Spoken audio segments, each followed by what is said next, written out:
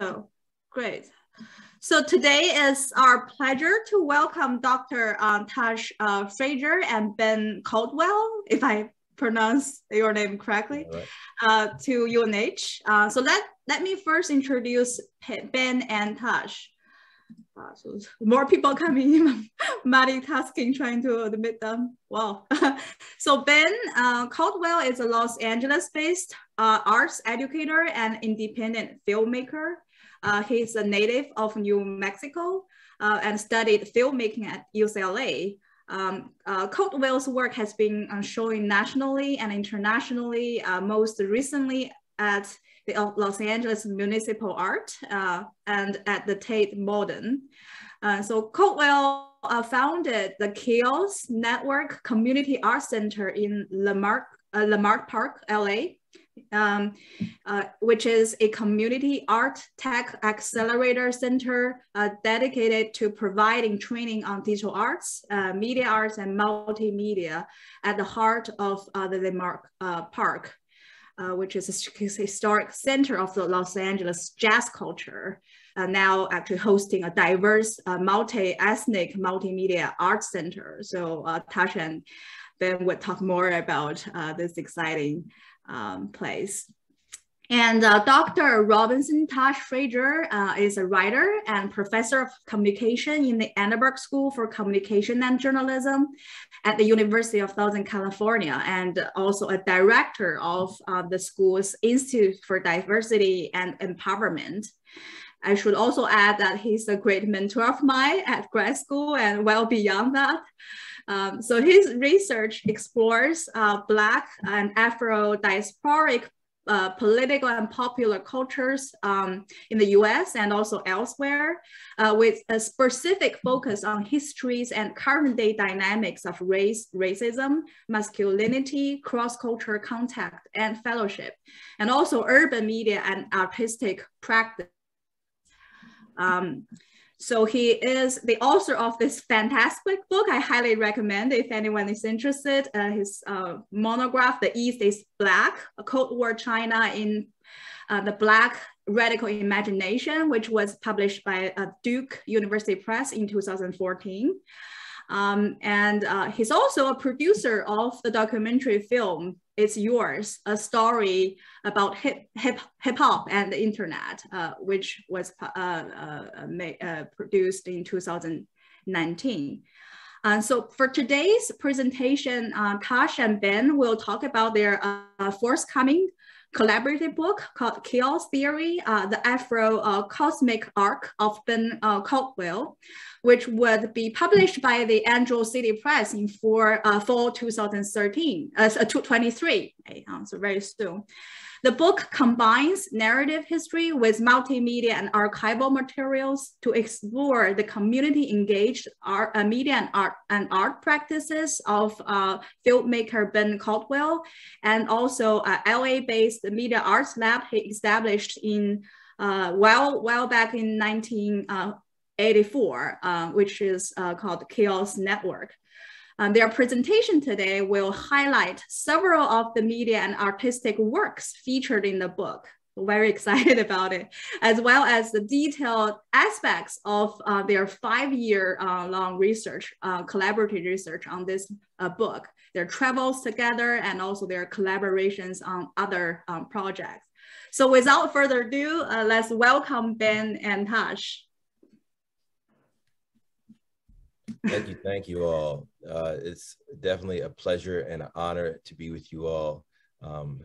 Through these devices, I wish we could be in person, and I look forward, hopefully, to the next time we'll be in person with all of you. I also want to give, just again express my gratitude to all of you, Nora, and others who helped to coordinate this series of discussions. Big gratitude to Lynn. Lynn is not simply a colleague, but a friend, a collaborator. I want to actually express my gratitude to Lynn for arranging, coordinating this, being so persistent in terms of making sure it happened. I also actually want to express gratitude to all of you for really looking after her in her transition to, academic, professorial life. I was happy to see her go, because it's always great to see you know, grad students get through the program complete and transition. But it was also pretty sad to see her go because she was and is a person who helped make Los Angeles home for me. So I'm just appreciative to you all for really taking her into your community and really, you know, empowering her to lead. So yeah, again, thanks again. So what we're going to do today is a mixture, I guess, of presentation and discussion of some images and Ben talking about his background. So it'll be a bit back and forth. We've done this usually in person. So this is, I think, our first time Ben doing this via Zoom. So, you know, we look forward to the discussion that will follow. So Ben, I'm going to share my screen. That work, Ben? Okay. You want to say anything to start it too, Ben? No, it's a pleasure to communicate with you guys. Is it excellent?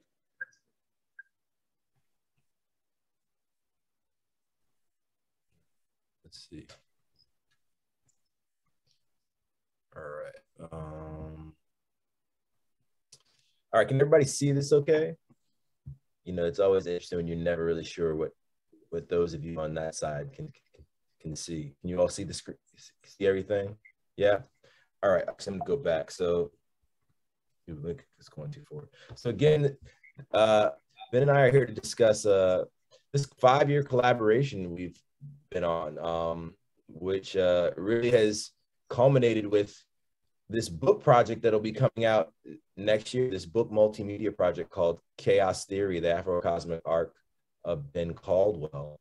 And I guess to begin, I thought it'd be good for Ben to give you all a bit of background just in terms of both about himself, but also about just KAOS Network. We'll get more into detail about Ben's work and life, but we actually wanted to just kind of transport you all, you know, wherever you are in, you know, New Hampshire or any place else. I'm actually in Cleveland right now, to transport you all to Leimert Park, Los Angeles, to 4343 Leimert Boulevard, home of KAOS Network. Ben, you want to talk a little bit about KAOS Network? The thing that you're looking at right now, I'm not liking the echo.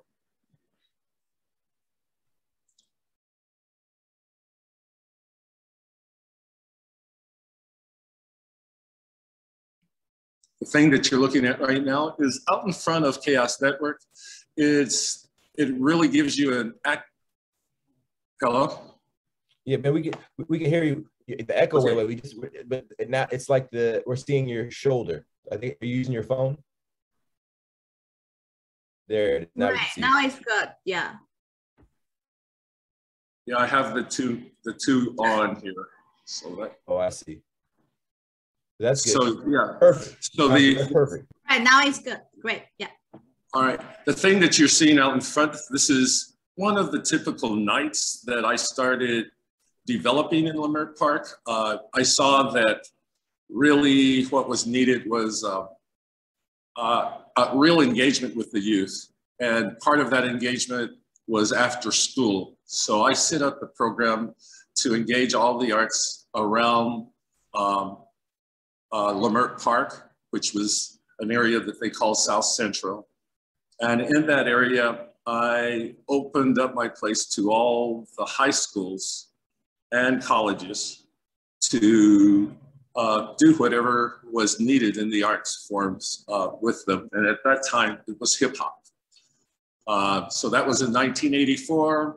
After teaching at Howard, I saw that real clear focused time needed to be done about the way that media ties in and controls the viewpoint and the outlooks of Black Americans a lot, and everybody in general. But I thought I would really focus on the African American culture, of which I'm a part of it, and then to open up a space to then study. And I called it an incubator when I first started. It was video 3333.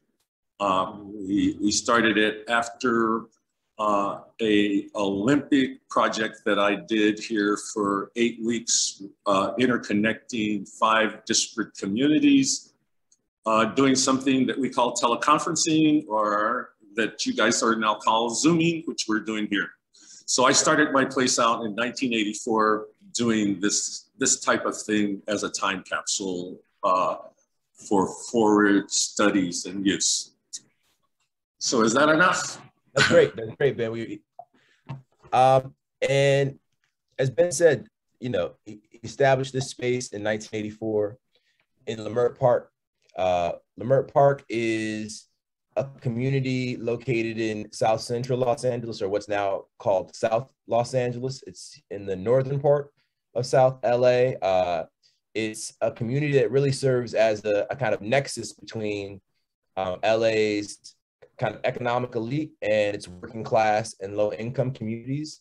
Leimert Park, Leimert Park Village specifically, where Ben's space is located, as you see on these two kind of adjacent, these two maps, KAOS Network, as you see on the map on the right, is located in the kind of central eastern quadrant, just north of Leimert Park Plaza.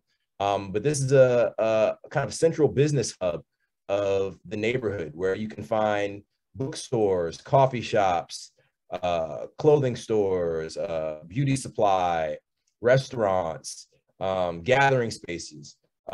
This is a space that really since the 1960s has been one of the kind of Black cultural hubs of Los Angeles. It's been a site where a number of really prestigious, important cultural spaces were founded in the aftermath of the 1965 Watts uprisings. And Ben began working in this space as a filmmaker artist in the mid to late 1970s. And by the 1980s, as he says, decides to open up a media incubator community arts lab in this neighborhood. Then I was going to ask you, what makes Leimert Park such a unique place and space? Now, I was going to say, the part of what you're describing is like, if you really look at those two blocks, which is really probably 3 blocks total, or even 4 if you include Crenshaw, that little circle of property there had the butcher, the baker, and the candlestick makers, really all in that one space. So that was what was unique. And I think that's what I'm thinking is going to happen in the future as we get our places together after the metro comes. Also, it was within 1 week, I got to meet about 2 or 3 artists that ended up being MacArthur Grant recipients, you know, Genius Awards leaders. We also, it was really Art Central for South Central. And that's really what I liked about it, because along those whole strips, we had a lot of artists who were living in the studios at that time. Right. Ooh, sorry. Ben and I, it's interesting how we met. We actually met through a colleague of mine, Francois Barr, who in the early 2010s partnered with Ben and several grad students on a kind of creative technological endeavor that came to be called the Leimert Park Phone Company. Ben, can you give a little bit of background about the Leimert Park Phone Company, about this endeavor? Yeah, the Leimert Phone Company, Leimert Park Phones Company came out of really hacking that phone. It was out in front of my studio, and I approached Francois on the idea of repurposing the phone because of the work that I had been doing with Electronic Cafe. We still kept our projects going from 1984 on. The team that worked there, we constantly stayed in touch. And then I expanded the program with Cal Arts, where we had 10 sites that I ran and interconnected all our main art cultural communities. And I organized them with the idea of the 4 directions. And that 4 directions meant that it was to have Black, Asian, white, and Native people interconnecting, which is also called Latinx. So I call Native people really their Latin heritage. And so I included those 4 directions, and we interconnected them using media. And so when I saw that phone booth and I saw that they were dying, I then thought, actually, these guys have all the elements that are needed to do research. And so why throw out all the ideas of a 21st century object out with the dishwater when there are so many things in it? So we hacked it. And my life hasn't been the same since. We were able to really, I showed that to a group of students that came from the Art School of Design. And I got to meet Retro through Pamela Blackwell, who was one of the teachers there. And she introduced me to the idea of autonomous vehicles. And so we thought, wow, so we could make the phone booth a sentinel like it was in the past, because it would be the first thing that you would come in. But let's see, what would make it really cool for the 21st century was to make it Wi-Fi accessible. So we then tore out the guts and we made all the buttons we updated it to what I call an iPhone. It has the full capacities of an iPhone. And plus, we pulled it off the wall and had it run off of solar energy. So we were able to discover with the Leimert Phone Company all those kinds of aspects with just this phone booth.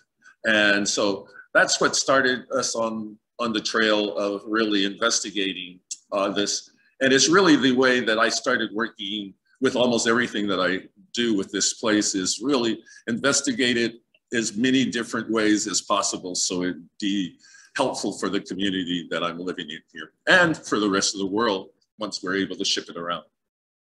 Right. I mean, I remember being, asked to participate in the Leimert Park Phone Company. So just a little bit of background about it. This is an endeavor that Ben, a filmmaker, community artist, and a professor and grad students kind of initiate, and they had no real kind of, their objective was how to bring people together to have serious conversations about the city, about inequities within Los Angeles, and to come up with ideas about how to repurpose, how to hack the machine to bring communities in conversation and dialogue with each other. So every week we'd all meet. Different folks would lead the conversations, from AR and VR specialists to community artists to activists to organizers. And it brought together the academic community as well as folks who live in the surrounding areas, who were artists, who were educators, to have these kinds of conversations and then to come up with ideas about what to do with this machinery. And in the end, I mean, we created all of these different kinds of public artworks where you could listen to the music of people who grew up in the neighborhood via the devices, where you could push a button and hear oral histories through the devices. So the goal was, in many ways, using it as a tool and medium to bring different communities in conversation, but also as a point of, sharing information among those who encountered the payphones.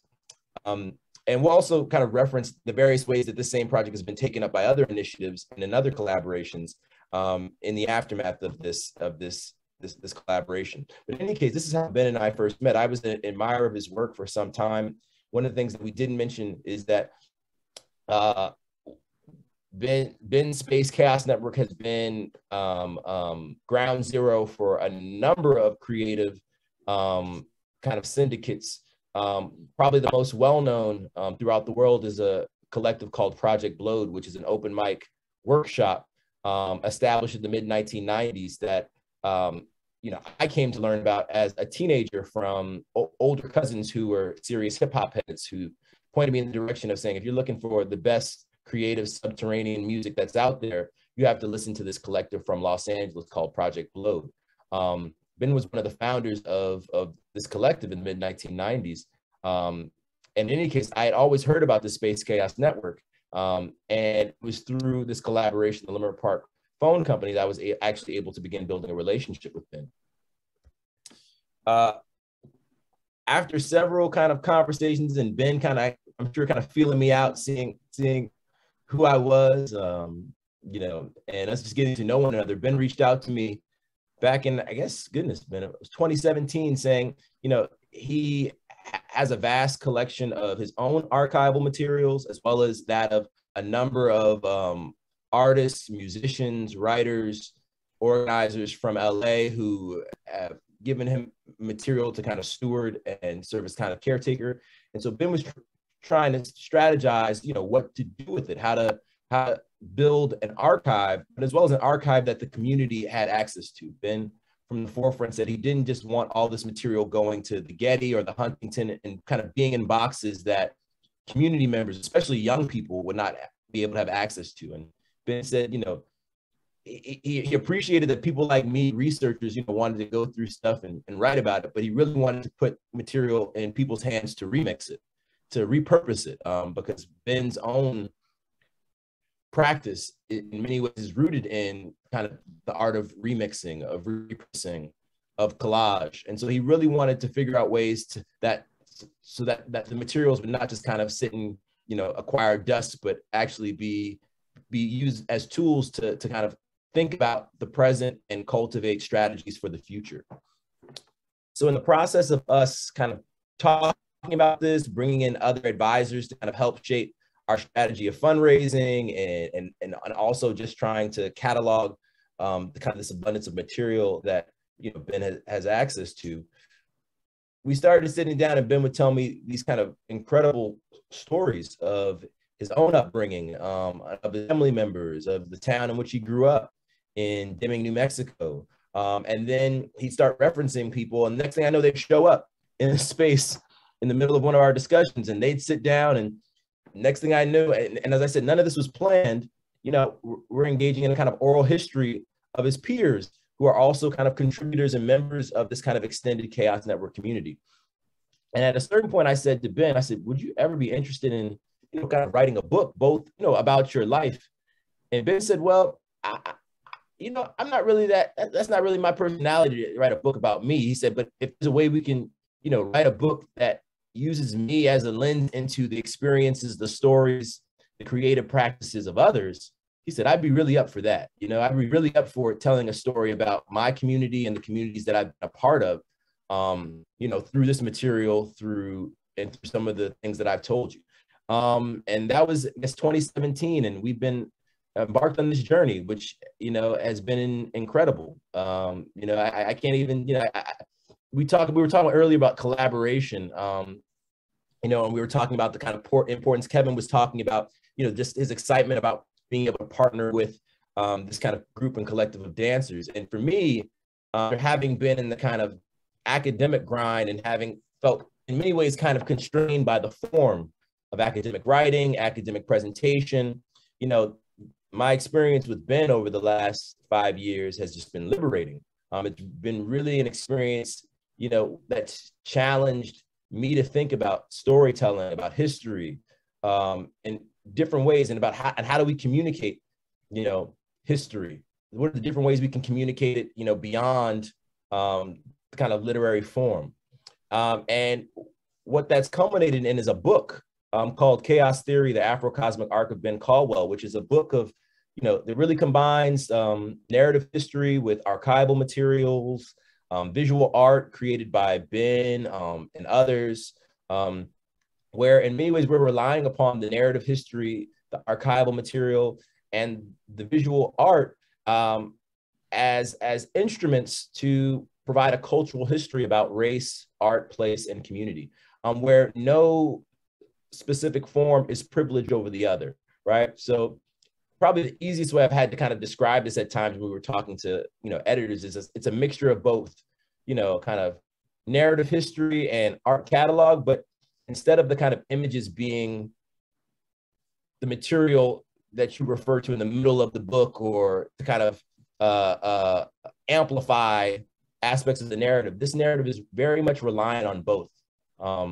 You know, in many ways, we try to position the imagery, the archival material as modes of storytelling in and of themselves, with dynamics of power, but that are also very much useful and generative in terms of thinking about current day kind of issues of power, inequity, race, gender, that we hope that when people look at this archival material, they won't simply be looking at something that refers to the past, but they'll very much see how it still speaks to the present in a variety of ways.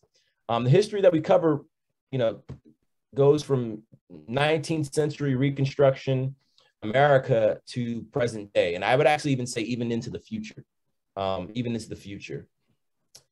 we call it a migration, a moving narrative history. So it's each chapter of the book focuses on a different village. In many ways, Ben grew up in a village that is known as Deming, which before Deming was territory occupied, inhabited, cared for by both Apache and before Apache Membres Indians or Native Americans. And so in many ways, what we try to do in the book is use these different villages as entry points to think about community formation and the role that creativity plays in community formation, in building, you know, new ties of coexistence, but as well as, you know, cultivating spaces for healing. And so the book, as I said, travels from a variety of different villages, from the village of Ben's grandparents to that in which he grew up, to the village where he was stationed as a young man drafted into the Vietnam War, to the village community that he was part of at UCLA, as part of this now prominent collective of filmmakers known as the LA Rebellion collective of filmmakers, a group of filmmakers who come out of UCLA in the 1970s, early 1980s, who were making films that really challenge the bounds of cinema and really offer nuanced depictions of Black diasporic life, to the village that he has been a part of and helped steward in Leimert. One of the things we didn't mention is Leimert Park Village. It's referred to as the village. So those folks who are based in LA know it as the village. We actually don't even refer it oftentimes as Leimert Park. So the village serves as kind of one of these kind of analytical anchors of the book. And as I said, we fuse narrative history, archival materials, photos, art, and poetic proverbs to kind of help tell this history. Just a bit of background so you have some understanding about kind of where we're situating this book. There have been a number of important scholarship on LA Black art, culture, and community. I've just included some of these books here. So Stephen Isoardi's book, The Dark Tree, which looks at jazz and the community arts in Los Angeles. Daniel Widener's book, Black Arts West, which looks at histories of Black community arts formation in Los Angeles from the post-war to the 1980s, as well as Kelly Jones' book, South of Pico, which looks at African-American artists in Los Angeles in the 1960s and 1970s. So there's a growing base of scholarship that looks at the arts broadly and Black arts in Los Angeles. And Ben and the community of artists and media makers that he's been a part of are part of this history. They've been focused on a little bit. One of the key books that has been written about kind of LA traditions of filmmaking, especially the kind of collective that Ben is a part of, the LA Rebellion Film Collective. There was an edited work by Jacqueline Stewart, John Christopher Horak, and Allison Nadia Field, which celebrates the work of LA Rebellion, which relies upon oral histories of the different members, and has a number of essays where different writers and scholars write about the importance of these filmmakers' works. And then two other books, The Real Hip Hop, Battling for Knowledge, Power, and Respect in LA Underground, as well as Blowing Up, Rap Dreams in South Central. Both of these works look at that collective I was talking to you about before, Project Blowed. So these are both books which in many ways grew out of the scholars' relationships with Ben, and them using Project Blowed and KAOS Network as a kind of ethnographic space to interrogate the power of lyricism within hip hop, the various ways that hip hop serves as a site for both community formation, but also as a site of contestation against, practices of state surveillance, policing, the criminalization of Black and brown youth. So these are three books which in many ways look at either some of the work that Ben has participated in or some of the work that's come out of the spaces that Ben has helped to cultivate. I'm going to flip through all of these. So the book is called, KAOS Theory, the Afrokosmic Arc of Ben Caldwell.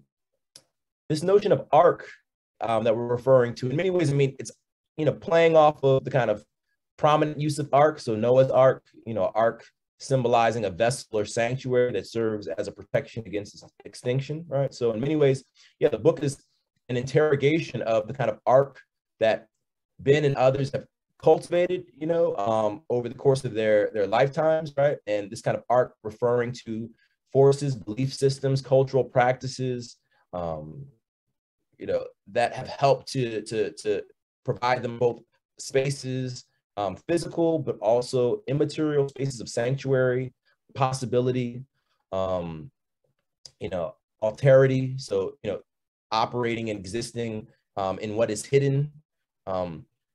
But as well, in our notion of arc, we're also referring to what we might refer to as a kind of Blackened sense of arc. So in Los Angeles, and even more broadly beyond Los Angeles, there's kind of Black traditions of arc making. And probably the most prominent, reference or notion of the arc, A-R-K, is that of the musician Sun Ra, jazz musician Sun Ra and his orchestra, right? As well as LA musician Horace Tapscott and his Pan-African People's Orchestra, where the orchestra refers to, it's a shorthand for Black community-centered practices of performance and improvisation. So when we say arc, we're not just simply referring to kind of Noah's Ark, we're also referring to these kind of Black traditions of creative community, and creative community serving as a space for sustenance and a space of sanctuary, support, and solidarity building among especially working class Black people.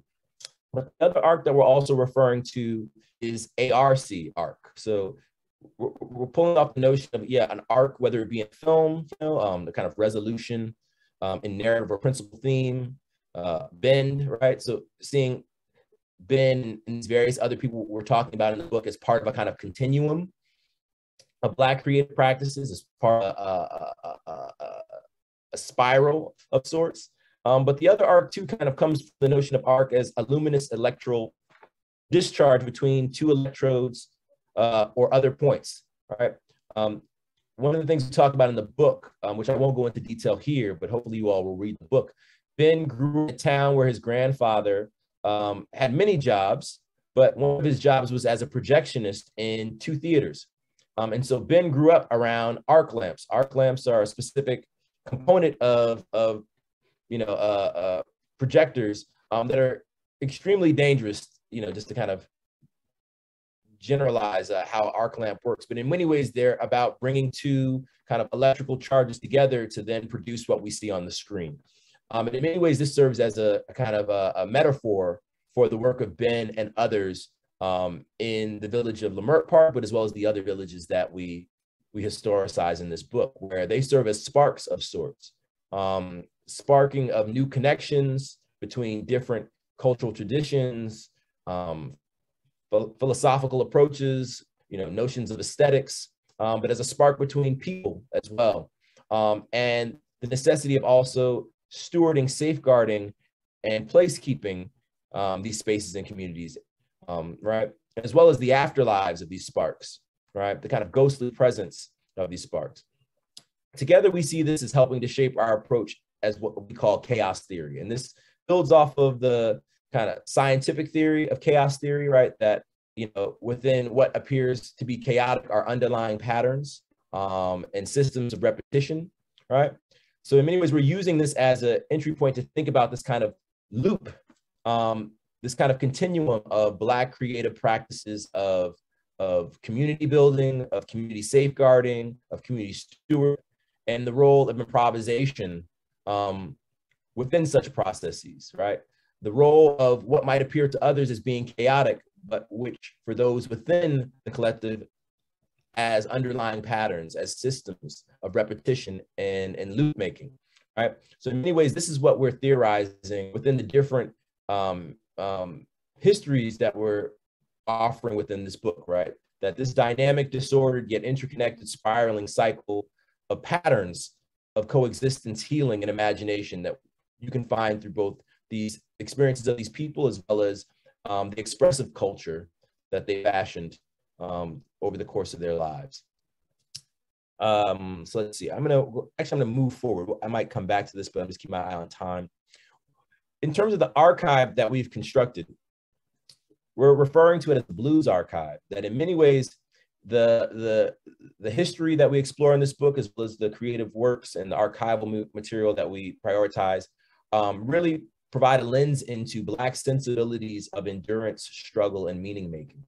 That this archive can't only be found in kind of documents and ephemera, but must also be found in music, song, and the expressive culture of the people to whom we focus on in the book, but as well as the communities of which they are a part of, right? And what does that mean? Well, it means that, you know, their experiences are opaque and mysterious, that they're not easily kind of located or transcribed.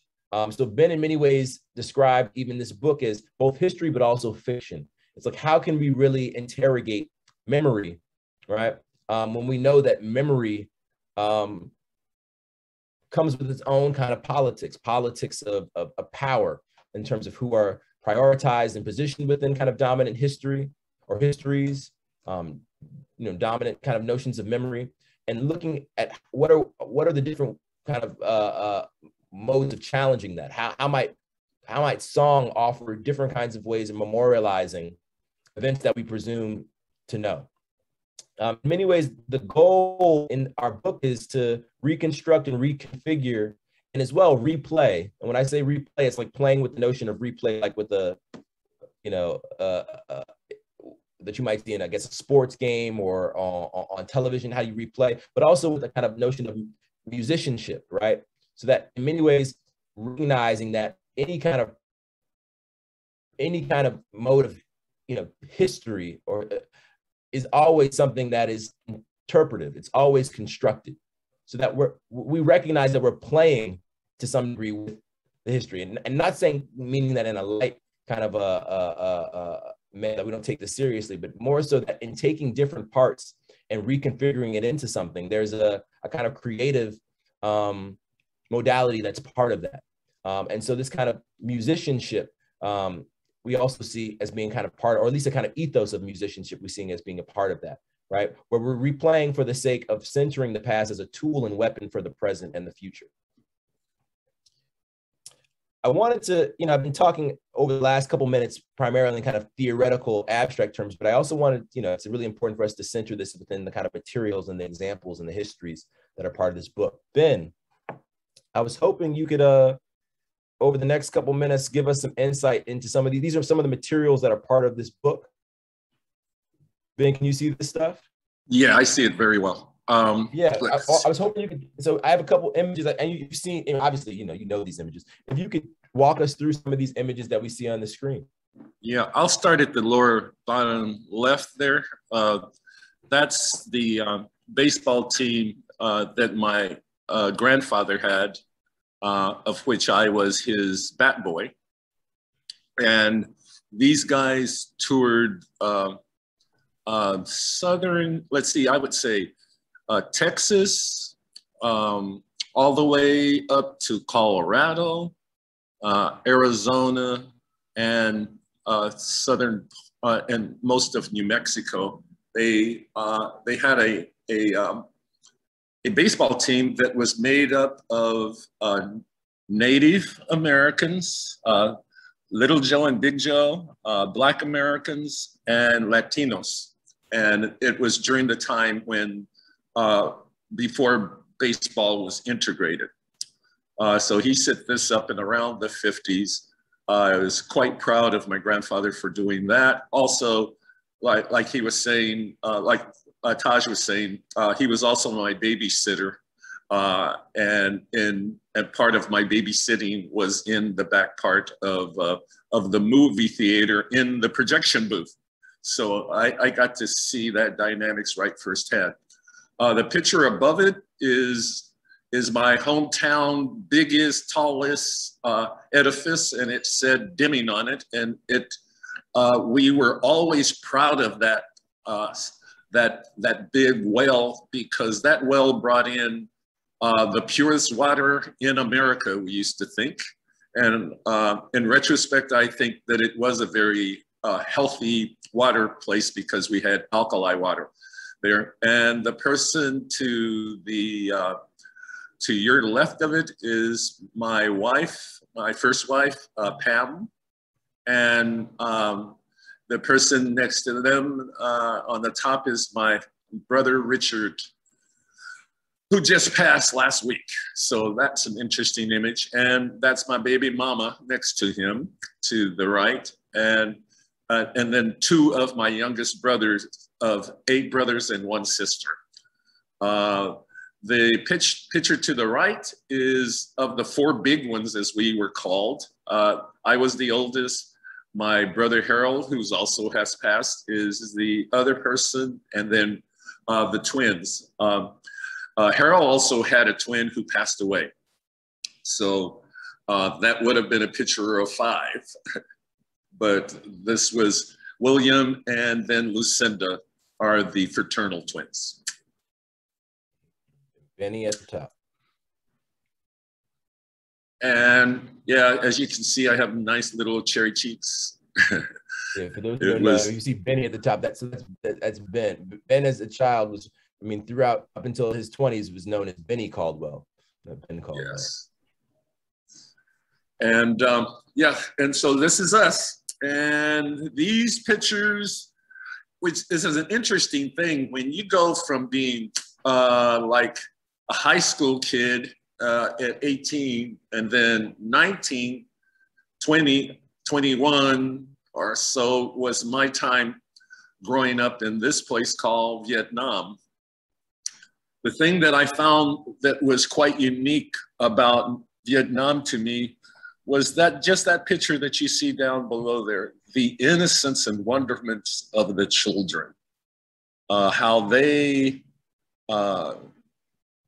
saw through us. And so I had a real alignment with the innocence and the wonderfulness of the people that were the young kids there. And I saw them as my protector, not me as their protector. It was my first use of the camera. I started shooting with those Kodak brownies that you could just buy at the military post. And because I had been in a movie theater as a kid, I was really impressed at how War for Real looked totally different than what it did in the movies. So that's the reason I pulled out my camera.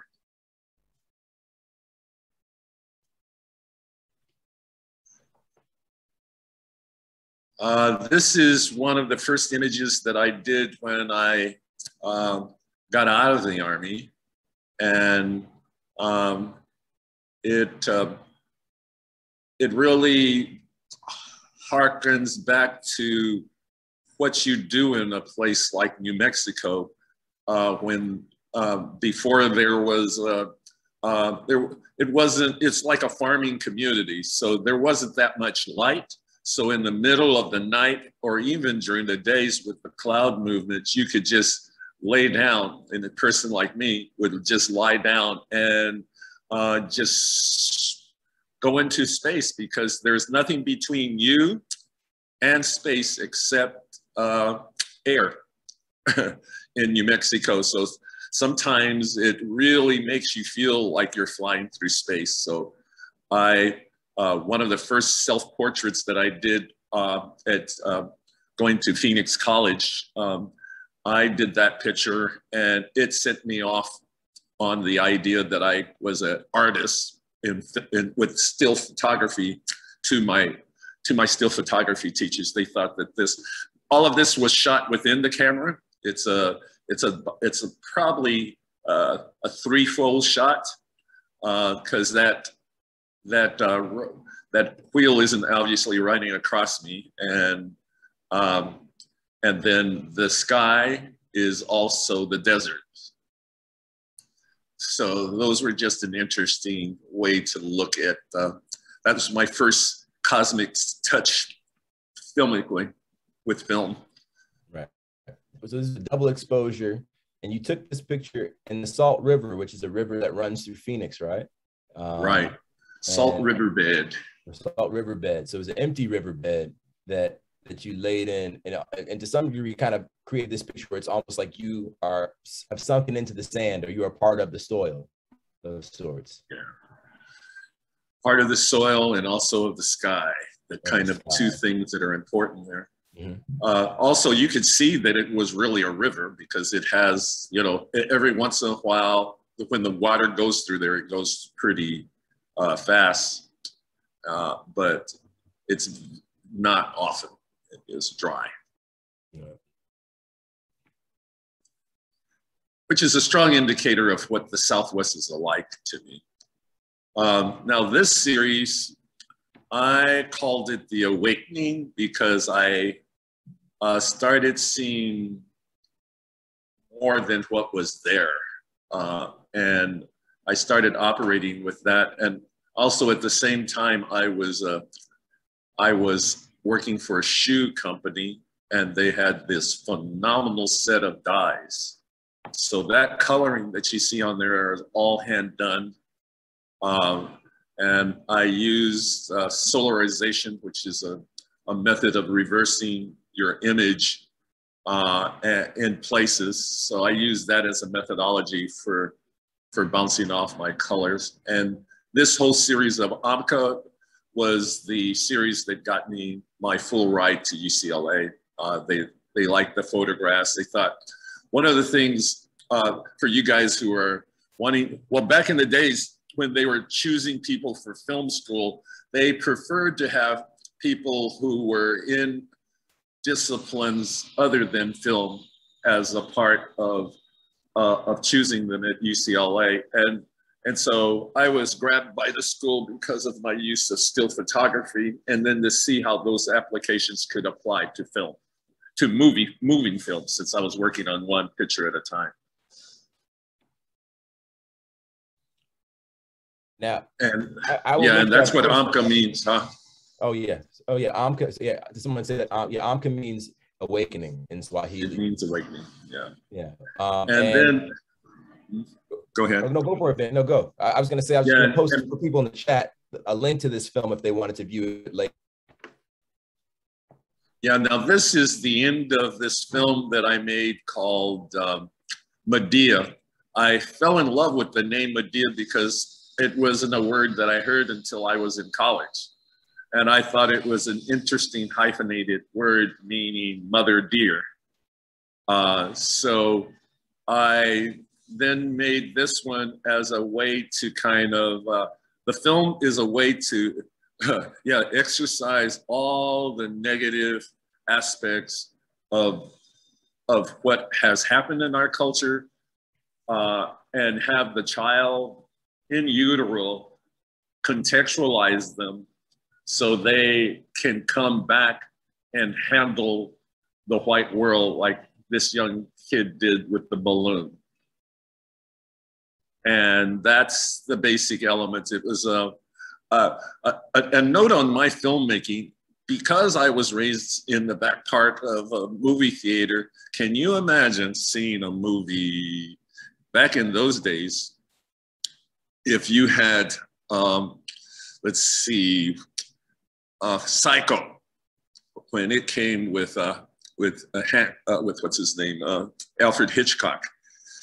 I remember seeing the trailers for almost a month before the movie came. And that was with every movie that was shown. So you would see that.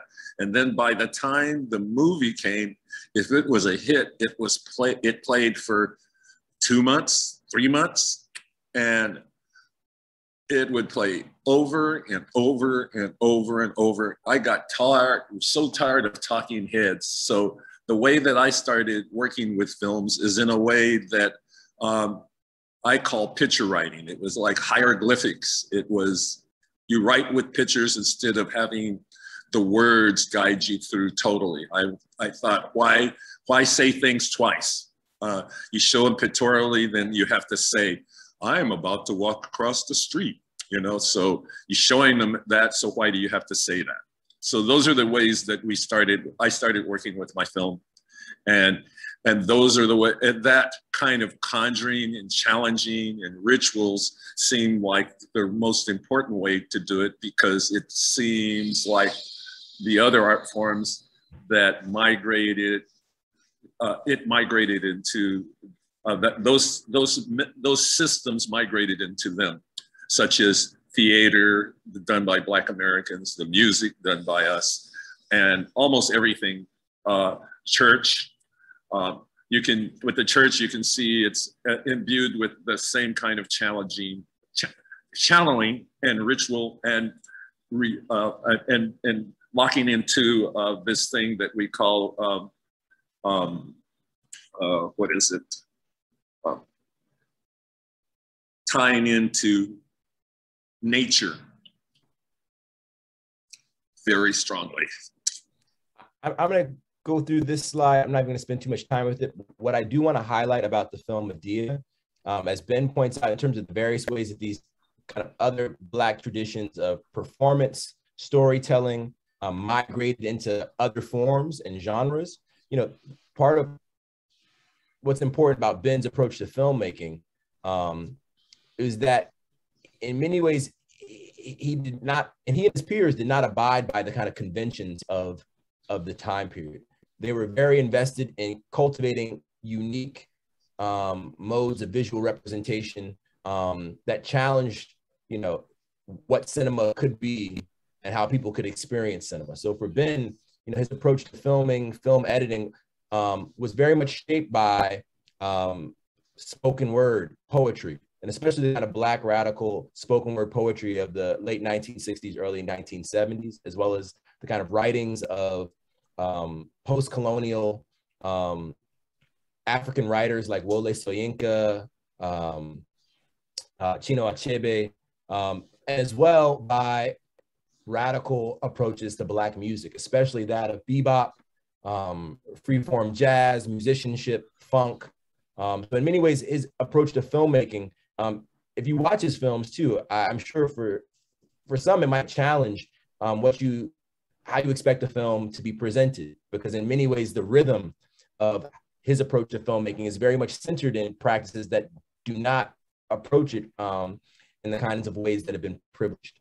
And as I point out here, in many ways it builds off this idea of collective improvisation, right? That in many ways these kind of approaches to a collective improvisation were approaches that were kind of silenced and quelled by the European colonial encounter and empire.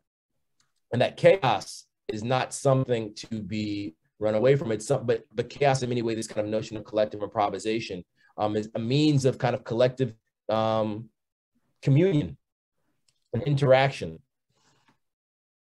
I'm going to move forward, Ben, just for the sake of time. Ben's second film is a film called I and I, which is an incredible work, which fuses a kind of documentary approach with an experimental approach, with also narrative storytelling. So it's kind of three different modes within one film. And I also just highlight here, these are some of the different collectives, formations, and works that we focus on in the book. So we obviously focus on the kind of period prior to Ben's upbringing, that of his family members, his time in Vietnam, but as well as the period in which he really kind of comes into filmmaking, the LA Rebellion film period, and then into the period after with the multimedia performance work that he's doing at KAOS Network. And here, just a couple different representations of it. I Fresh is a hip hop collective in the 1980s. Holly Watts is a collective that's shaped by Ben and various others. I don't know if you all know who Roger Guinevere Smith, a very important actor, who gained a lot of attention from his work in Spike Lee's Do the Right Thing, but he's probably become far more well-known because of his one-man performance shows where he's played, a variety of actors, including Rodney King and especially Huey P. Newton. Ben talked earlier about his work as part of Electronic Cafe, this kind of early version of what we're doing right now. That was part of the 1984 LA Olympics, this collaboration with a number of really important technologists, Sherry Rabinowitz, Kit Galloway, then into the 1990s with Project Load and Leimert Park Phone Company. We're just going to close out with a few examples of the more recent kind of innovations that Ben and the community of artists, technologists that he's a part of have helped to shape. So this is actually one called Bench Beat. Ben, can you talk a little bit about the Bench Beats? Yeah, well, as we were thinking out the movement of the cars and moving throughout the community, and also the idea of how the community could be engaged, so we thought it would be interesting if we could learn how we could play the city. In other words, we thought of the idea of playing the city. And so while you're waiting for for our vehicle to come and get you, we thought it would really be interesting to engage the bench next to them. So we put this thing together, and it's called Beat Bench. And the phone next to it is the phone that we use to hack the projects too. So those were the two things. And then the third thing that we help now create is the autonomous vehicle, which we're now funded to do that. To me, it will be full circle because we'll be ready for 2028 Olympics. And I started in this town with the teleconferencing, and now we're going to, by 2028, to have these autonomous vehicles using AR and VR and all the new methods that I learned in 1984. Ben, you're going too fast. Going too fast? I wanted to show them the bench beat. So basically this beat bench. So the other thing I think, Ben, that you didn't mention that's important too is, and this is in a lot of places, especially cities like LA. In LA, especially since the 1990s, there has been an effort to design LA in ways that are not in the interest of some of our most important populations, some of our most dispossessed populations, our houseless populations, right? So you've seen in LA and various other cities, the ways that like bus stops, really serve as a space where the houseless oftentimes, will sleep. We've seen benches that have been designed, like you see over here on the left-hand side, to prevent people from sleeping on benches, from occupying benches, right? Ways that do not acknowledge the humanity and the necessity of finding, safe spaces to rest for those who do not have housing. And so this notion of creating a beat bench, the idea was, how do we turn this space that people occupy on a daily basis, and maybe with no interaction with the people who are sitting right next to them or standing next to them? How do we, create a space where they can interact through sound, through music, through creativity? Good, man. One more time.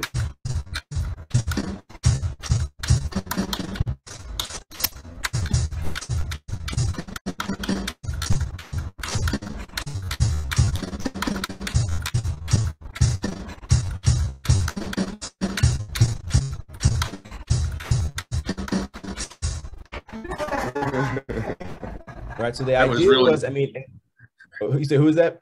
Yeah, that was real hip because he came from getting a Grammy.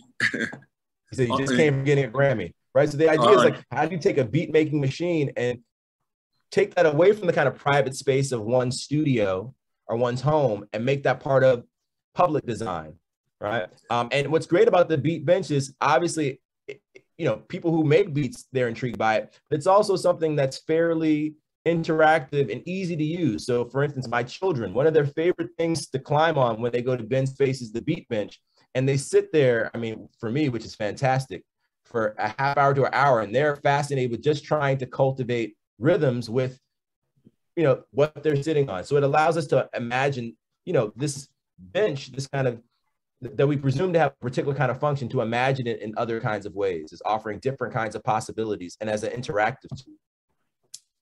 This other example I'll point to is, we were talking about the Leimert Park Phone Company. So Leimert Park Phone Company, just actually a month before the start of the global pandemic, partnered with an organization called Trap Heals to create an activation to draw awareness to the experiences, struggles of people on death row and their families, right? So it was an activation where in the middle of, South Central LA, people could come to look at artwork created to honor the lives and experiences of people in the death row, but as well as once you picked up a payphone, you could hear the stories from these people, in their own voices of people who were on death row, many of them unjustly, but as well as not only hear their own personal kind of testimonials, but also hear testimonials from their parents, their siblings, their children about the impact of mass incarceration on their lives, right? So this is just another kind of, example of the various ways that the technology and the creative practices that Ben and others have been a part of are also focused on, drawing awareness to systemic inequities, historical inequalities, and injustice. The last example we'll show, I'm going to stop my share. Yeah, I was going to say also Benjamin, who's one of our professors, who's now, he wasn't a professor when he was first working with us. He was a part of our team, and he's now presently teaching at American U. And we have 8 of those phone booths as a part of remembering the history of Anacostia, because it was getting overlooked. So the phone booths were used as a kind of like a StoryCorps saving device of stories. Right, within the Smithsonian. With the Smithsonian Museum in Anacostia. So we actually, with the other film, with just seeing how much time we've used, it probably would be better to kind of open up for discussion, right, questions, comments. But, first off, again, we all for taking some time out of your day to be here with us and to listen to us share this project we've been working on. Yeah, that's a fantastic presentation. Thank you so much for sharing, and all these kind of take me back to the good old days of Los Angeles, but also so many things, histories, art that I didn't really know, although I was there for 6 years.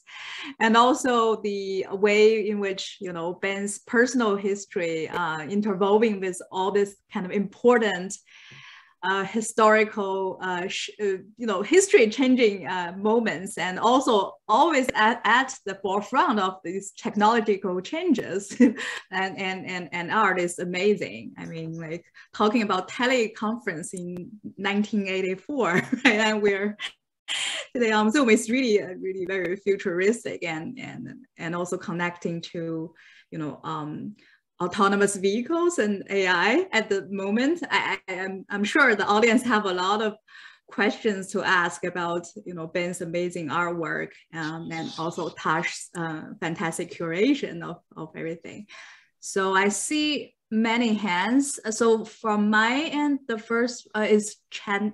Chanda is actually allow me to. She's my colleague at the physics department, but she's also a. I don't know if you Tash and Ben knows her. Yes. A critical race scholar and a feminist, and wrote this amazing book. Yeah. I have your book sitting right on my desk. Oh my goodness, it's such an honor to have you with it. What an incredible work. Yeah, so go ahead, Chanda. Thank you, Lynn, for introducing me. This was like really amazing. Thank you so much, Lynn, for hosting this as well, and thank you all for taking the time to talk to our community about this important work. It's interesting for me as someone from Los Angeles, who I did grades 1 through 7 at 32nd Street, right across the street from USC, and spent a lot of time traversing the geography from East LA, which is where I was born and raised, to other parts of LA. I ran for the Jets in LA, so I knew that community, but it's also not where I was born and where I grew up. And so I was sitting here thinking about, I'm very curious about how you see kind of geography shaping the different way these movements move through Los Angeles, and how your work, Ben, is in conversation with say the scenes that I'm thinking about, like Seshu Foster's literary work about East LA. And I'm curious about how you see that dialogue traversing the different trajectories and geographies of the communities in Los Angeles, especially as they've demographically shifted. And I don't just mean gentrification, but also gentrification. I mean, when I first started the project with the teleconferencing, that was part of the things that we were working with, is breaking down those demographic, like the freeways, the mountains, all the natural obstacles that stop people from intercommunicating. So that was what was unique to us about the use of teleconferencing, because we could, one, break down those borders. And then secondly, part of what I did with my students as I started developing this is we used it as a way to the humanization of the technology. We first tried to do it by first people writing down their interpretations of each of these places that they've heard through media. So that's the scriptedness of the community. So we wanted them to first look at the script of the community. And then, so if you're going to be in Hollywood, write down all those words that you think, what is Hollywood like? East LA, write down what you think that's like. Downtown Los Angeles, what is that like? Latinos, Asian community that's downtown, what is that like? So that's what we would do. And then I would get in the bus, take my students around and show the difference between the physical reality of how the community lives and are interacting with each other, and in fact, what is written about them or media is telling about them. So those are the two ways that I started trying to break down that. And then the real way that I started really thinking it out is from my kind of New Mexico culture, is to look through not just the Black eyes, but through the Native American eyes. So the way that I do that is by looking in the four directions. And so the four directions is how I put everything together, because then that's the way that the natives see us. They see us all as one family, and that all the families have different focuses and health and wellness to help this overall pie of humanity happen. So that's the template that I basically use to break down all of that division stuff. Thank you. Ooh, thank you. So next on my list here is Kevin. Kevin, you want to ask? Hi, Ben and Taj. Such a great presentation. You've given me a lot to read and watch, and my students too. Okay, I'm gonna ask a question as a digital media scholar. So, and it came from, Ben, when you were showing the piece that was, I think, Amka, and it was like a solarized and then hand-edited couple of photographs. And yeah. I mean, first of all, it reminded me of the cover art for the Miles Davis album, Bitches Brew, so which I have to imagine is not entirely coincidental, but that's not my question. My question was going to be, I was thinking, solarization, something that took you hours to do, now you can do in Photoshop, like with a few clicks. And I know that this is something that you both think about with the KAOS network, because from what I understand, just briefly reading about it, you are focusing on teaching young people how to use digital technologies. So in your mind, what does the new sort of palette of digital media afford to artists, especially young artists? What does it open up? But also, like, you're also sort of reaching back by keeping the analog present, you know, the telephone. And in my mind, that's like, you're not just hacking, you use the word hacking, Taj, like you're not just hacking the phone, you're actually hacking digital culture by insisting that we keep something that's analog and in keeping the improvisational part, which to me is like very flesh and blood analog.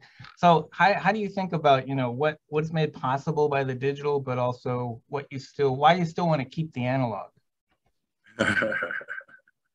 Well, I think we're going to find, we're finding out, like, analog is is real. It's like a physical object. So I think that that's the first thing.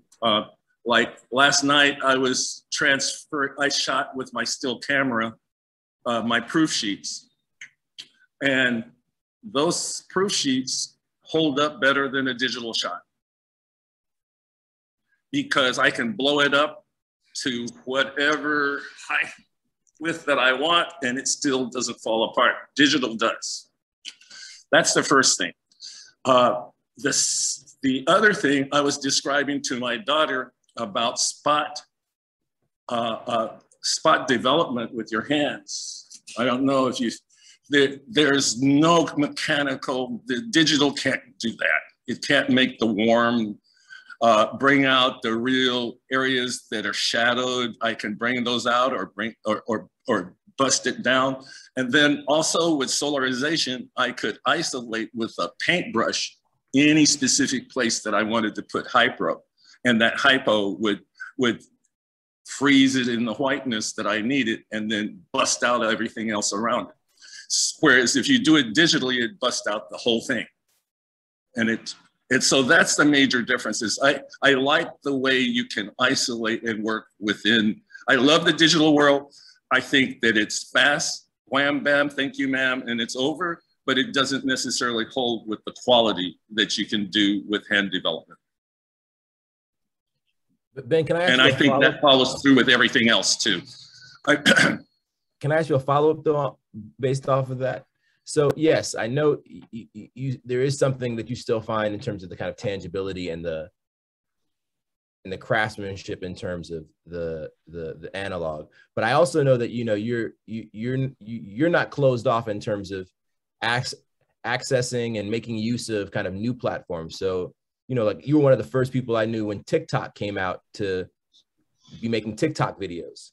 And I was wondering if you can talk about like why, even with your investment in the analog, you still try to remain as inquisitive and curious about playing with the new platforms, new modes of creative expression that emerge. Well, I think he hit on something there when he said Miles Davis. I think I learned a lot from Miles in his application of using blues and then making that electronic. Those are kind of similar metaphors that I use for my artwork too. Is I really look at the jazz musicians a lot, and then I also look at the blues musicians a lot when I talk about utilizing my art. So I was raised around guys in the blues, like let's say when there was no instrument, when the brooms that we had back in those days had wires around them, they would unwire that, use a nail, and hammer that in the porch, and then put the other one on the side of the wall, and then you have an upright bass, right? So they could then boom, boom, boom, boom, and then talk and tell those kind of crazy blues stories that so that if you're going to use anything to understand why I use all those things, it's similar to how we had to, I go back to that as a metaphor on us creating by any means necessary in a place where we were forced to even not have an instrument. We were in a work camp where they said, you just work, you can't do anything else. So we created a whole lot of things around it. So that also informed the beat bench because, we're thinking of making that like a cajon, which was the first instrument that we played along the ports in the Mississippi and the ports in Cuba, the ports in Brazil. So there is that thread that follows through with all the ways that we've ended up having to create in this kind of prison that we're in. And so I use that as a crossover into all my art form and so I use that as a means to create by any means necessary. So I've been able to do a lot of movies without Hollywood, in Hollywood. And that's that was why we were called rebellious, because we could figure out how to get our work still done. And so that's the real metaphor behind my work is to make the work and to not stop the creativity that's in us just because we're imprisoned. Great. Thank you so much. I think we have about 5 minutes left, and we still have two people want to ask questions. So first is Michael Jackson. He's also, oh, we actually have three. Three more. Maybe what we could do is we could go around the room to collect all the questions, and Ben and Tash could answer them. Michael, would you like to go first to ask your question? Yes, and I'll try to go quickly. First of all, this is just fantastic. What an amazing archive and handling of these mixed forms. And I'm just curious about the beat bench, the one on the left, the green one. Is that pitched, or have you ever? I thought that might just be the kind of park bench that you were riffing off, but I also wondered if it could have been pitched, and some of the linguistic messages like "do not lie here" and "we can make you talk." I just found these quick messages so productive and polysemous. Yeah. That one for not sitting here, we worked against that idea. How can we make it where people will feel comfortable, but not so comfortable that they'll make it their house? Mm-hmm. So those were the kinds of things that we're working on still, because what does that mean, and how can we make the community something that's an upgrade beauty for the neighborhood, but not get destroyed, and still get engaged, but get protected. And so that's the type of stuff that we're working on between now and 2026 and 2028 as a longitudinal study. I look forward to this. Yeah. So we have three students actually from my media studies and global digital capitalism classes raising their hand. So Colleen, Drew, Lauren, would you like to speak out your question? And then Ben and Tash maybe could, after you all finish the question, and Ben and Tash could answer your question. So Colleen, you go ahead. Drew, yeah, go ahead, Drew.